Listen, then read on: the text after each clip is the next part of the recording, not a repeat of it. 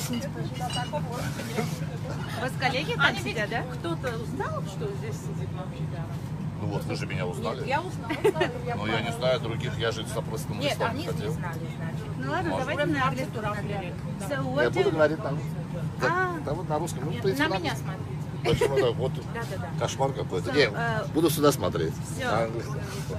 So what do you think about let's so-called war on No, I 16th? think that. I mean, everybody thinks that Azerbaijan is part Everybody of thinks the results are different. I think that if you look inside of the story, there is different stories as usual in any war. Everyone is building up its own story, who is guilty, who is the right, and so on. But in general, I think that the April 2016 is showing up that unfortunately this is not coming here.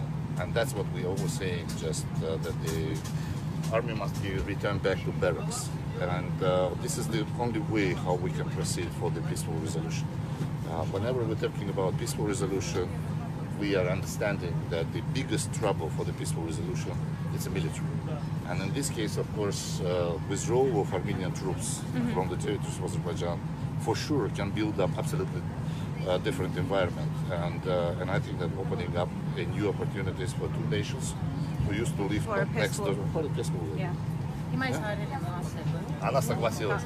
Вы на русском, я на русском, значит, я сейчас задам вопрос. Да вы на армянский будете переводить потом? Нет, потом она Вы из на какой русский. части Армении? Из Из Еревана? Еревана, не из Почему Еревана. нет? Потому что я кого-нибудь случайно Я из долгое время Еревана. работала в Армэнпресс. Да. Значит так. У меня только дедушка из У Гарса вас был. все время Из говорится Гарса был? о том, Да. вы все время говорите о том, что надо сохранять мир, нам нужен мир, но почему-то все ваши действия говорят о противоположном. Ну, ответ очень простой. Территория-то моей страны оккупирована.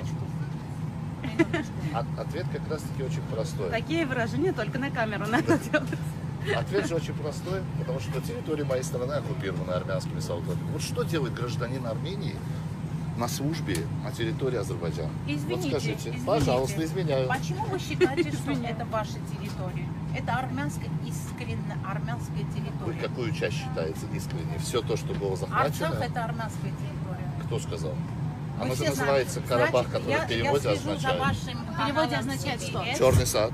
Черный сад? Перевод на азербайджанский Это Карабах по-азербайджански, называется, да, черный сад. Господин Мамедяров, я слежу за вашей телекомпанией CBC. И часто там встречаются вот такие выражения, что Ереван наш, ереванское ханство. И сейчас они... Не нервничайте, самое главное, не Сейчас- нервничайте. Что? Не нервничайте, самое главное. Вы Я становитесь нервничаю, потому что эмоциональны. я Вы становитесь очень эмоционально, для журналиста это самое.